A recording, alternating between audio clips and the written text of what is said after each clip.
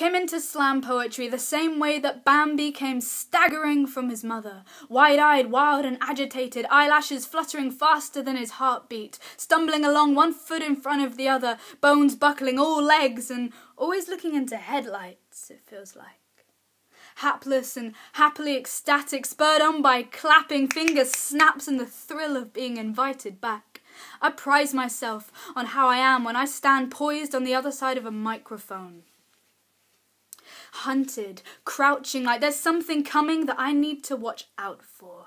And just like that, you're stopped in your tracks at the noise of applause before gunshot.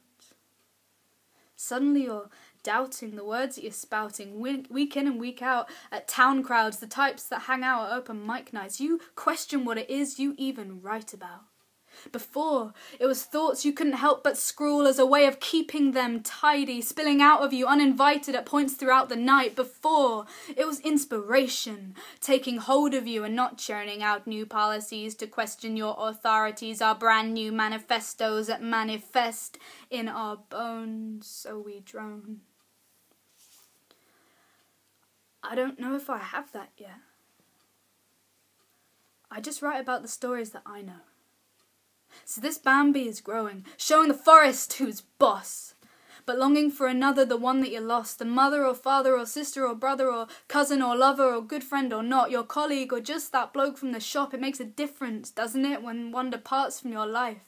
And why shouldn't this Bambi have a turn on the mic? I'll stamp my hooves till you listen, and I'll stifle my cries, muffled judgment, mutters Thumper.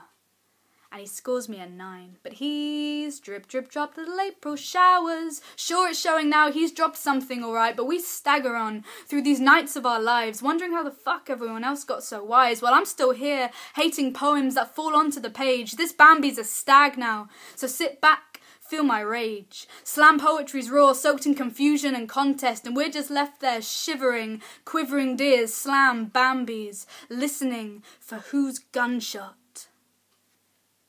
comes next.